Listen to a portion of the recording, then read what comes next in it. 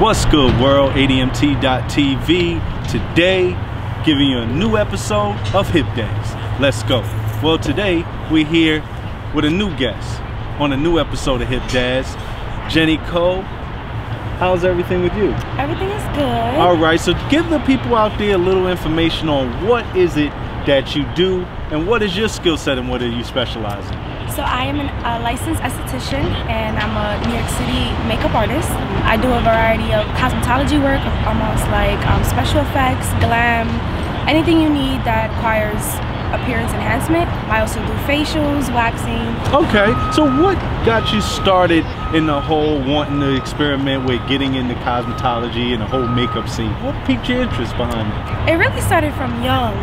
I'm probably sure my mom have said stories plenty of times of me taking her makeup and trying it on, and just the idea of feeling pretty, just enhancing your appearance in general. It doesn't matter where it is, and contouring, whether you want your lashes longer, your eyebrows more fuller, you know, you can do it, and it's just with makeup.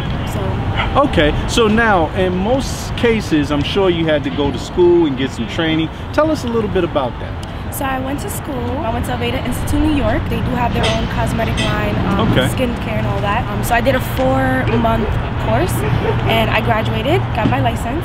How did you feel about the course? Was it difficult? Is it something? Because for the people on HiP Dads, we love to encourage them. We love to inspire the youth and give them information. How was it for you, and how was it as far as going up looking at it? Was it a lot of research that had to be put into it? It was a lot of research. Finding like the best school for you, because not every school provides the right materials, setting you up for success for the board, state board exam. So it's all about just, I guess, reaching out, doing your researching some reviews on the schools and stuff like that. It was a hard 4 months.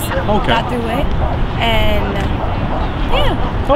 All right. Yeah. So like everything, we got to put the work in, and step by step, and we take the process and we make it happen. What are some of the things that you're doing out there as far as the makeup and cosmetology? So I like to let my client feel comfortable. So getting them to feel trustworthy for me to touch them, because I am doing everything with my hands.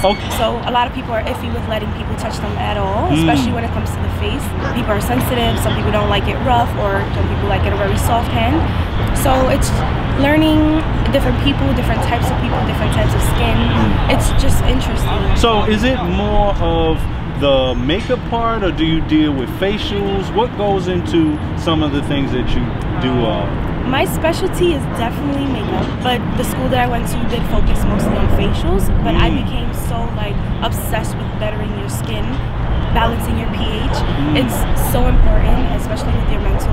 That can throw your pH off, and now your skin is breaking out, and it ties a lot to mental and where you are mentally, your state of mind. So did you learn a lot about what is the word I'm looking for? The doctors that specialize in faces and stuff like that. Right now it's slipping me, folks. Again, this is what's so authentic and organic about ADMT.TV's HiP Dad, is that we love to talk, have conversation, and again, sometimes I might not have all the answers. So for you viewers out there, if you do, please hit me up and let me know. But again, for something like that, how important is it for when you're dealing with the face to know? Because a lot of makeups and stuff like that, a lot of times certain things could break you out and things. How is that important for you? Definitely looking at the product's ingredients is major. A lot of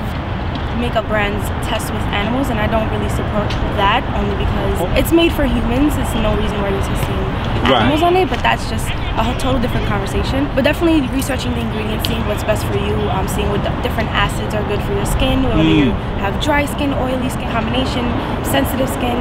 There's all different types, different Fitzpatrick's and stuff like that. So all that ties in. You gotta look at an ingredient, just testing new things to see what's good for you. I can't say I have a sensitive skin, so I break out easily, but somebody else may not have that same skin type as me. So what have you learned with some of the things that, as far as like when it comes to the skin and making sure, any tips or pointers for us as far as what we could do to help our skin keep it clean and moisturizing and things like that? What are some of the things that we could do to help us with ours? So definitely doing your own skin analysis. So making checking to see if your pores are opened. If they're open, then you want to close them, because then if you keep them open, then that allows bacteria to come in and avoids pimples and blackheads and all that. Getting, I would say, monthly facials is important. Getting your face clean, keeping up with a healthy diet, using not organic products, but definitely natural products that are healthy for the skin, not with many chemicals. You don't want to use much exfoliators as well. So rip the skin. You don't want to do that. You just want to moisturize and clean the skin. You don't want to rip it apart. You know, your skin is the biggest organ, so you gotta take care of it. Yes, we always do. And dermatologist, people, that was the word I was looking for. So how important is that, as far as, do you have to, I know you're not a dermatologist, but how important is that to know certain things about the skin? Yes. So the word dermatology means like going in the dermis. So the dermis I do not deal with. I deal with the epidermis. So that's the layer above the dermis. So I don't go deep. I don't go, if you touch the dermis, you bleed. So whenever I touch you, you will never bleed.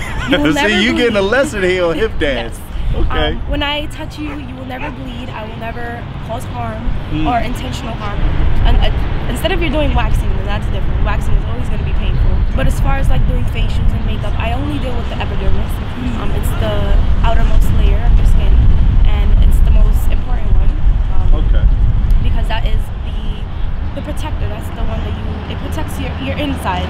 So if your epidermis is all messed up, then your dermis is probably going to be messed up, and you can create a lot of diseases, and it's a lot that goes into it, you know what I'm saying? So I don't deal with the dermis, I deal with just the epidermis. So here on HiP DaD'S, you know, man, we getting a lesson today, folks. Again, you know, this is important information, especially about the face. Now, you said something about waxing. Tell us a little bit about that and how that comes into play on what it is that you do. There's different types of waxes. There's honey wax, there's chocolate wax, there's hard wax, soft wax. There are different ways you can wax. There's hard wax where you don't need a strip, you don't need anything. You can just apply the wax and rip it right with your hand. There's also ones that you use a strip for. But the difference is that the soft wax, the one that you use the strip for, it attaches to the hair and the skin. So it can cause some damage to the skin if it's not used properly. And then with the hard wax, it only attaches to the hair.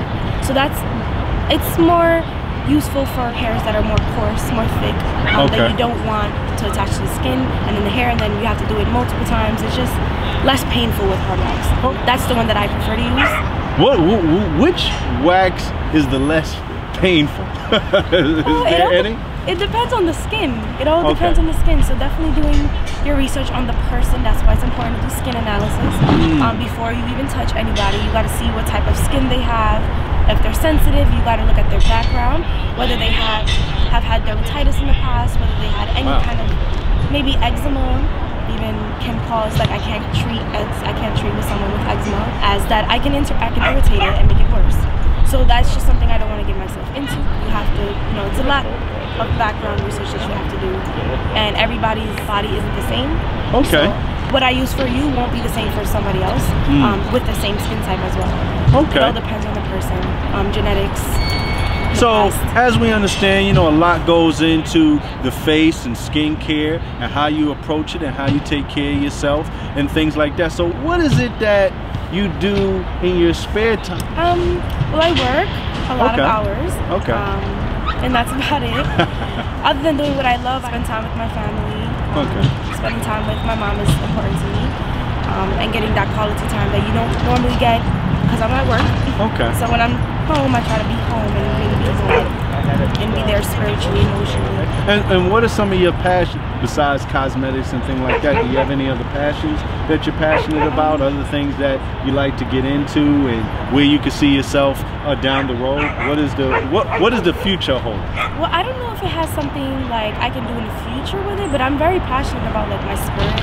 And feeling good vibes just around me. I like to be around people that genuinely feel like I'm going to succeed and want to push me. So that's important to me. Just the nature and people you surround yourself with. especially what you do. Right. Also impacts you on how you think. Okay. And that's why I like to bring myself up. So bring myself up. I like feeling the moment, listening to music. I love music. I can't function without music. I don't know if I can. And yeah. All right, so again, you know, here on HiP DaD'S, we always try to encourage entrepreneurs, encourage the youth, and inspire people. And again, you know, so what advice could you give to some facials or even like the chemical peels and stuff like that? Again, I'm not an expert on none of this. It's just certain things that I hear, so I love to talk about. So what advice can you give to someone that may be looking to maybe have bad skin and maybe want to get into something like this? What would your advice be to them? Definitely go out there and do what's best for you.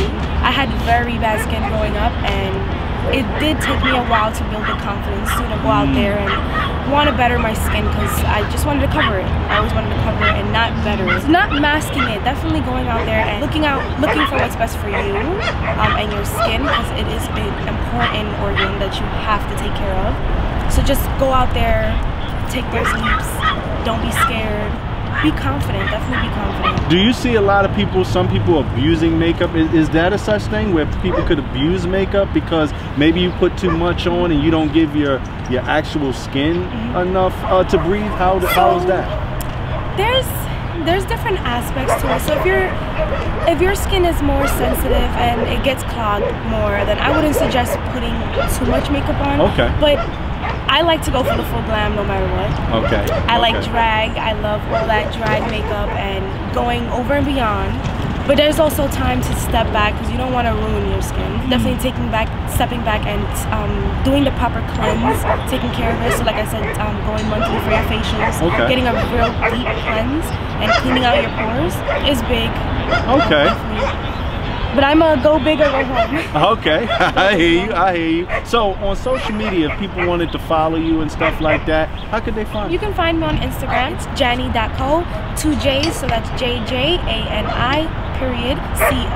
And then you can find me on Facebook, and my name is JANI, JANI, last name Rios, RIOS. Well, you know, JANI, we had a great time with you. Thank you for being so informative for us on HiP DaD'S, because our job and our goal is always to inspire the youth and continue to promote entrepreneurs. So that's what's up. Again, ADMT.TV giving you a new episode of HiP DaD'S. Stay tuned.